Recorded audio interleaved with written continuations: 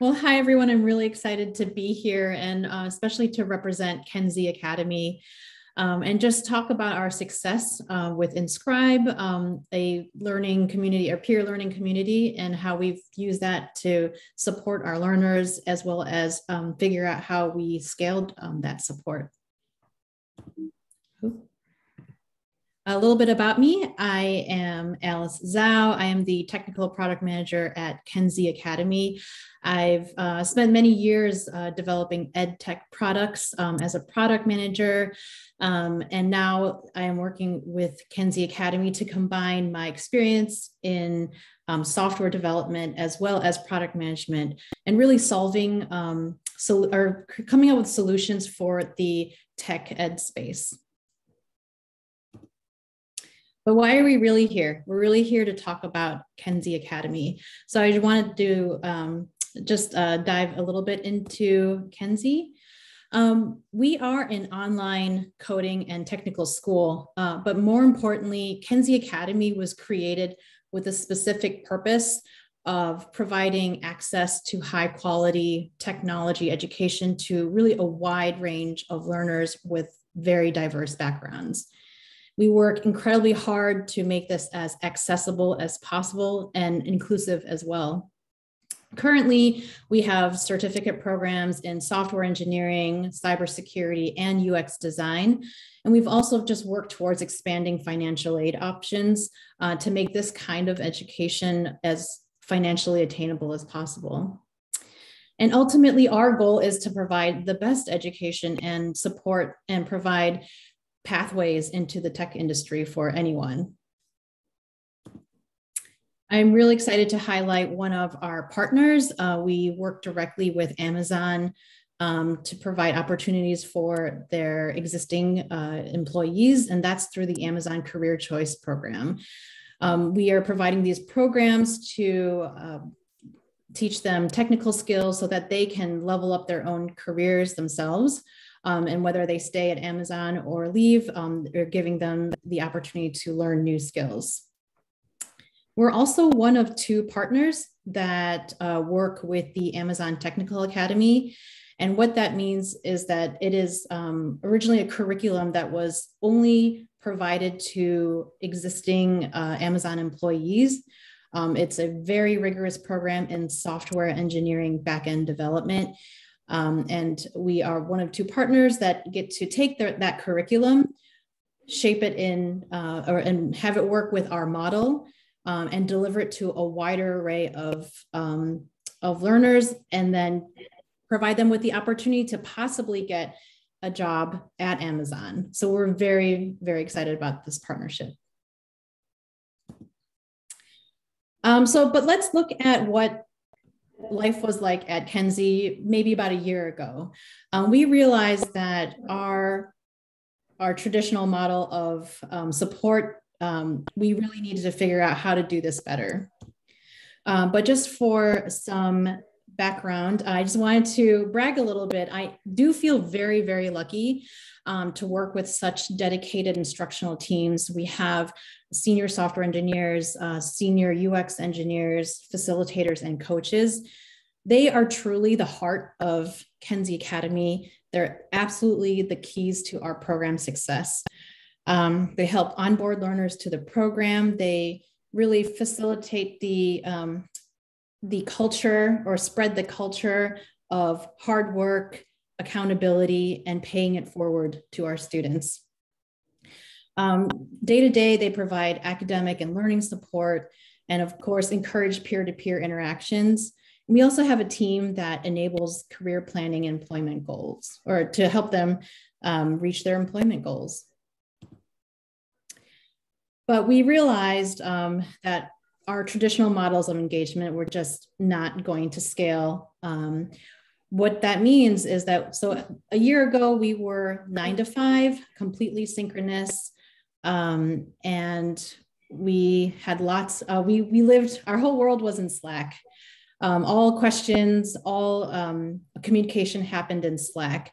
And while that's a really great tool, what we found was that the learners were directly contacting our facilitators, asking the same questions, And that probably sounds very familiar to you. You're answering the same questions, but individually. And then they also found that they were in one-on-ones all day. On average, we were looking at in the, the peak, we were looking at 15 one-on-one sessions a week for facilitators. So they really felt like they were bogged down. And if we thought about scaling our learner base, we were very concerned with how we would support all of them if we wanted to increase the number of learners per cohort. Additionally, we were only there 9 to 5. And so any questions that happened outside of those hours, it was very hard to get to our facilitators. And we also were in the middle of moving towards a more flexible course schedule. So as I mentioned, we were originally 9 to 5, only Monday through Friday, which means that our learner base were those who could attend at those times. And so moving towards this flexible course schedule, we had to figure out what do we do to support, support questions at scale and just helping that learner, just scaling that learner experience beyond that traditional way of learning. I also want to give you some additional background about our learners, and this might feel very familiar to you as well. So as I mentioned previously, we were only 9 to 5, available 9 to 5 synchronous sessions, and we wanted to open the opportunities to different types of learners with different types of schedules. So I have these really cute little personas, but they really represent the different types of schedules that we are trying to accommodate. We have folks who are full-time workers, working a very consistent 9 to 5 schedule. We have similarly another learners who have full-time schedule, but also just in second shift. We also have those who work part-time, full-time students, and those who we found a lot actually just have extremely inconsistent schedules. So part of our move towards this semi-synchronous model is to be able to accommodate more learners with all types of schedules. But what does that mean? It means that as we open up the school to different types of schedules, it just means that we're also inviting those who are just extremely, extremely busy. We did a poll at the beginning of September to find out what their current schedule is like, or their work schedule. And we just found out our learners are very, very busy. 56.1% of our learners worked 30 plus hours. And on top of that, Kenzie expects or recommends that we dedicate 30 to 40 hours a week to Kenzie coursework. And then layering on top of that, you still have their life, their family, their friends. I feel like we're asking a lot of our learners, but they are truly so dedicated to this life change, a career change, that they are willing to take this on and work through it. And it's incredible.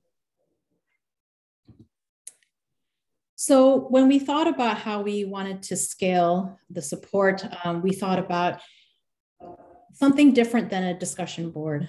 We wanted something less facilitator-led and more peer-to-peer, organic-led communities. So that's how we found Inscribe.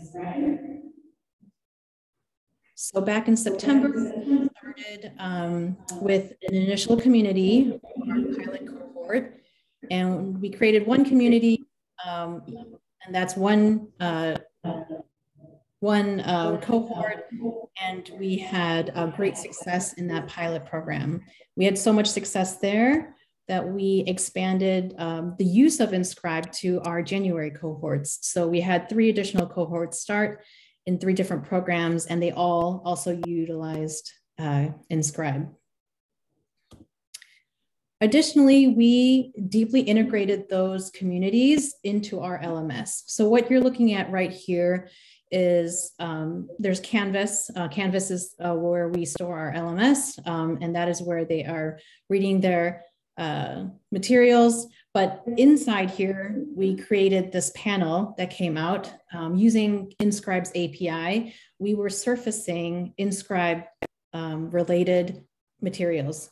So at the top, you'll see helpful videos. These are videos that are hosted on Inscribe that were shared by facilitators. And then we also have classmate conversations that are directly related to the topic that you are currently reading this on the screen. So you see that on the page, it says Intro to Terminal, and then on the same, and we are pulling anything related to Introduction to the Terminal from Inscribe. We are pulling classmate conversations so that we're trying to surface all, not just, the reading material, but any conversation that's happening about this from Inscribe directly back into the LMS. So we've got communities built. We have our Inscribe, deeply integrated into our LMS. What next? We knew that that wasn't enough. We also knew that we needed help from our facilitators to really push, the move from Slack to Inscribe.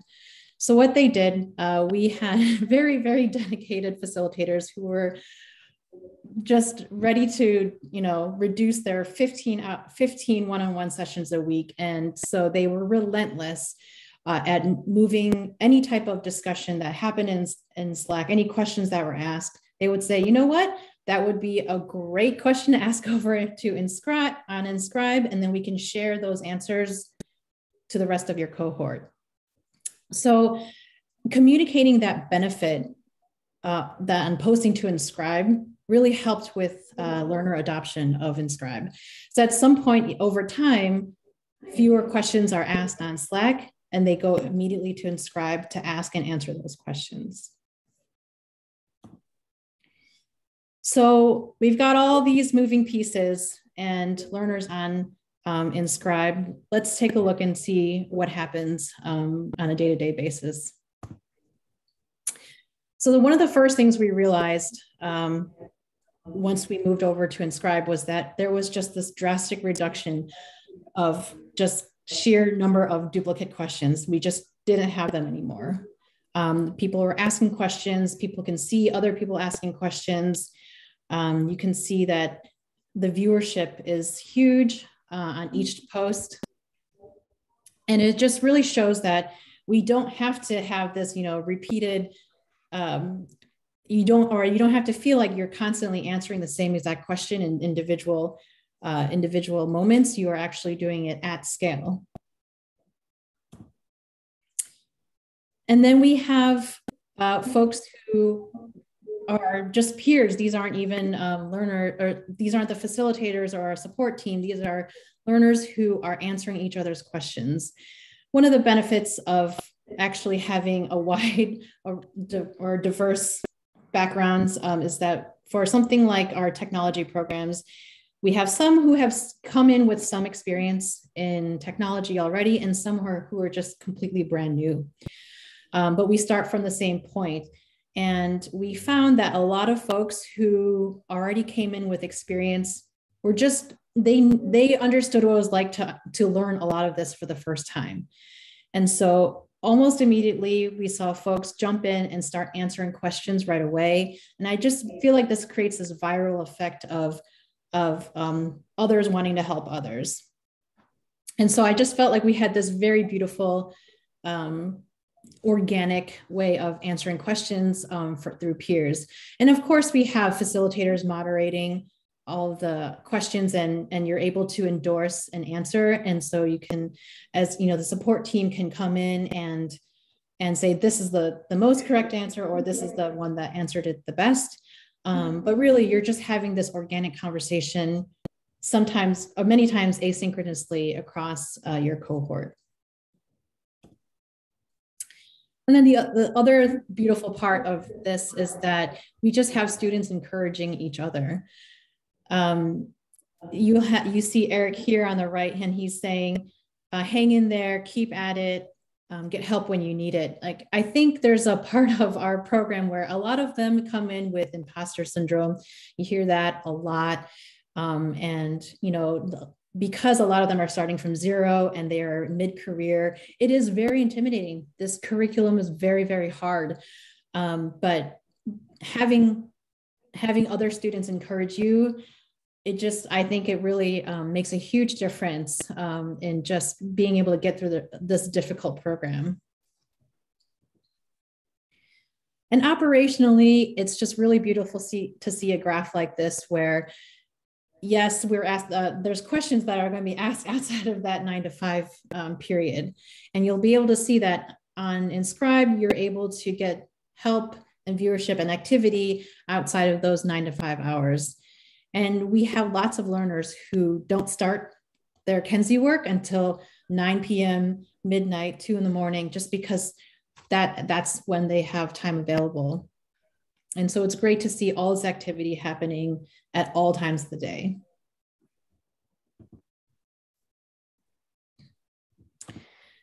So let's take a look at just the things that are happening on Inscribe as well, just the different types of activities. What you see here is our last quarter.